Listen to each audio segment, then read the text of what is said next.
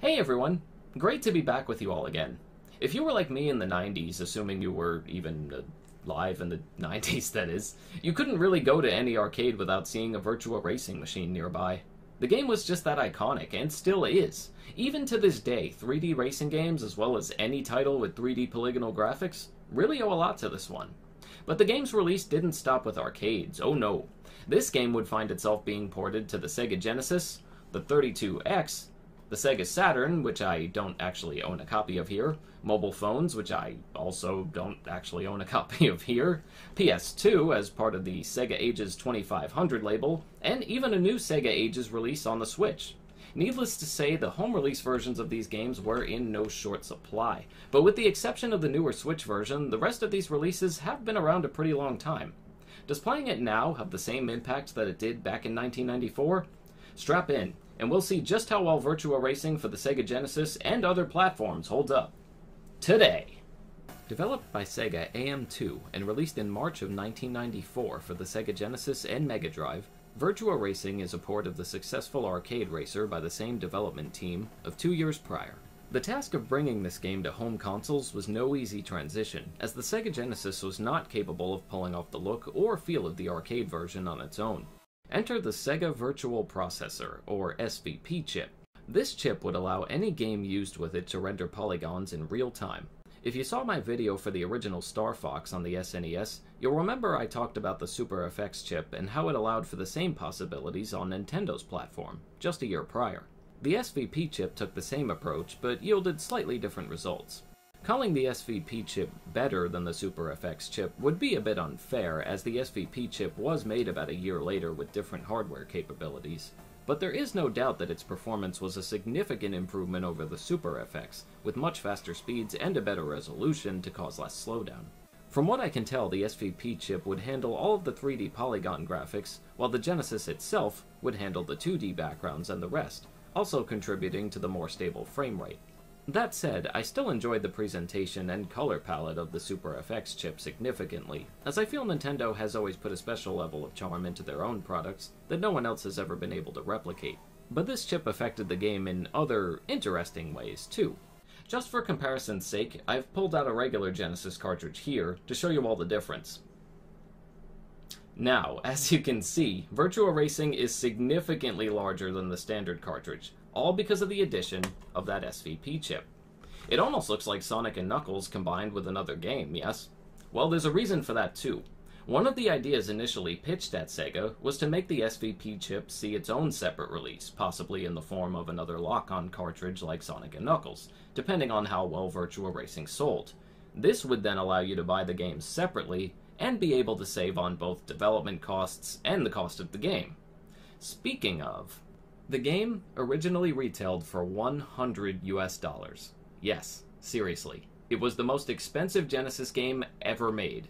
The development of the SVP chips and the money it took to put them into each and every cartridge was immense, and simply not a sustainable business model. The plans for the chip, however, would be cancelled, as Sega would focus their efforts on the 32X, and eventually the Sega Saturn instead. Now that you know more about that long and winded history, let's talk about the game itself. Just as in the style of the arcade release, the game features 3 different courses represented by 3 levels of difficulty, with the beginner course, Big Forest, the intermediate course, Bay Bridge, and the expert course, Acropolis. You're only given 1 car to drive, though you can choose whether to give it manual or automatic transmission. There are also some additional difficulty settings in the options menu. After selecting the course and watching your pit crew set you up, it's time to race. The controls are pretty simple, and about standard for the time. The D-pad moves your car left and right, and lets you shift with up and down. A is your accelerator, B is your brake, and C lets you change your driver's camera view during play. The strategy comes from learning how to keep a consistent speed, but also figure out when to slow down or brake, and properly get around the sharper turns. You go through 5 laps against 16 other AI opponents to reach the finish line. One thing that may surprise first-time players is just how difficult it will be to get to the finish line the first time playing. You aren't given a large amount of time to screw up and still make it to the end, ensuring you'll likely have to replay the courses multiple times before feeling like you've got the hang of things. In fact, on any of the difficulties besides the easiest, you're likely to not even reach first place if you mess up once. It's that unforgiving. The biggest factor that will hold you back from winning at first will be getting used to coming around the sharpest and most narrow of turns. Some will work better when you brake for a second, turn, and accelerate at the end, while others will work best if you keep accelerating the whole time. There's also a few that require letting go of the gas, turning, and accelerating in short bursts until you've come around the turn completely through a drift. This is especially nasty in the third and final course, which has the longest and most difficult turn of the entire game.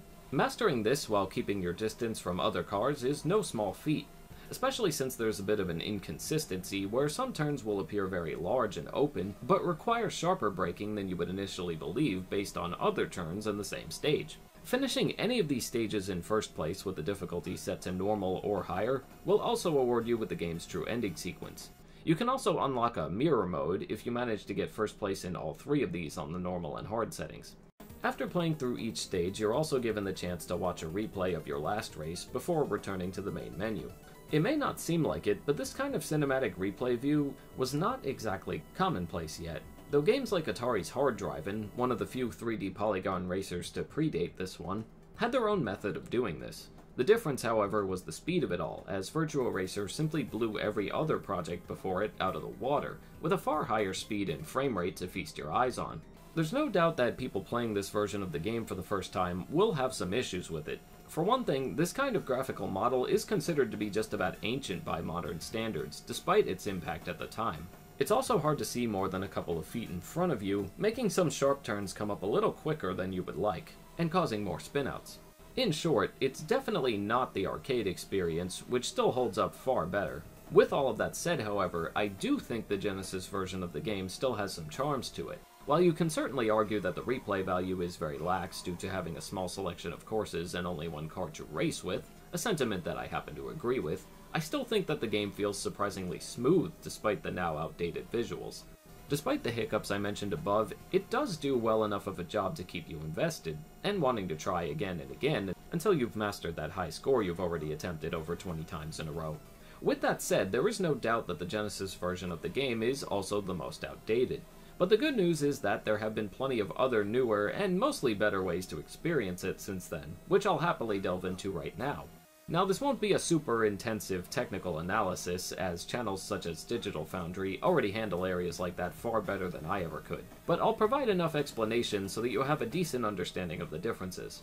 First up is the 32X port of the game, titled Virtua Racing Deluxe. It was released later the same year, and on a much smaller cartridge this time. Yes, allowing the jump to 32-bit graphics did wonders for the look of this one, as the pixel count and frame rate were vastly improved once again. On top of this, you're given a time attack mode, two more cars to choose from, one with a better drift ability and slower speed, and another with a higher amount of speed but slower drift ability, and two new tracks called Highland and Sand Park. This was dubbed by many fans to be the best version of the game, and still holds up shockingly well even now. I admit it's one of my two personal favorite versions as well. Next came the Sega Saturn version. It boosted a whopping 4 new cars and 7 new courses. This was on top of a new Grand Prix mode, which would have players drive through a series of about 20 laps to get points and progress further. You'd think it would be the superior version of the game, but unfortunately this was not the case. The Saturn version was developed by Time Warner Interactive instead of Sega AM2, which may have had to do with why the game felt so quote-unquote off and unstable. It's a real shame since the new features were pretty nice. After this, we had the PS2 version, called Virtua Racing Flatout, which was released in Japan under the Sega Ages 2500 label, and later released as part of a collection in the US called Sega Classics Collection.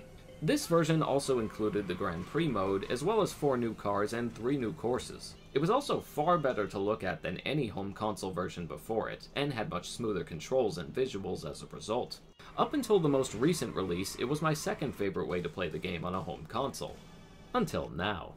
You may have heard this by now, but developers M2 have been knocking it out of the park with their successful re-releases of classic games for years, and the Sega Ages release of Virtua Racing for the Nintendo Switch is yet another gem in that long list of greats. Not only does this version manage to perfectly replicate the original arcade experience, it actually improves on it, with a full 60 frames per second resolution, surpassing the 30 frames per second of the original. It also manages to make the game's graphics look more like an aesthetic choice instead of a hardware limitation, and I really dig it. The Switch version also includes the Grand Prix mode that made the other versions so fun, and the possibility for up to 8 players to do a split-screen multiplayer race. The only real sacrifice with this version is the lack of extra cars and tracks like the 32X, Saturn, and PS2 versions had. But as far as being faithful to the arcade original, it goes above and beyond and is easily the most accessible version out there. But going back to the Genesis version, does it still hold up in a modern setting? I actually think it does. Don't get me wrong, it won't look anywhere near as impressive as when it first hit the console market to a new gamer, but the speed and fluidity as well as the tight controls actually give it a lot of leeway. If you were able to manage with Star Fox's graphics, then I see no reason you can't also enjoy the look and feel of this game as well. It may seem hard to believe now, but this game actually laid out the foundations of what we would go on to see in current racing titles. Multiple driver views, replay videos with various camera angles, etc., etc. All in all, I'm happy to say that there are a wide number of options to choose from for playing this game, and most of them are well worth looking into. While the Genesis version has been all but rendered obsolete now and the SVP chip abandoned, the game still manages to showcase a lot of heart and personality that I think even new players would find interesting. No, it can't go toe-to-toe with most other modern racing titles, that's true, but for a game that would go on to inspire most of the elements even seen in those games now, I think that's a fair trade-off. And that's going to do it for this video. Thank you all so much for watching. Have you played this game before yourself? Let me know your thoughts in the comments below. And if you're feeling generous, please consider donating to my Patreon, where awesome people like Brandon, Thomas, Johan, CLO, Andrew, and Jonathan all help to keep this channel alive. Until next time.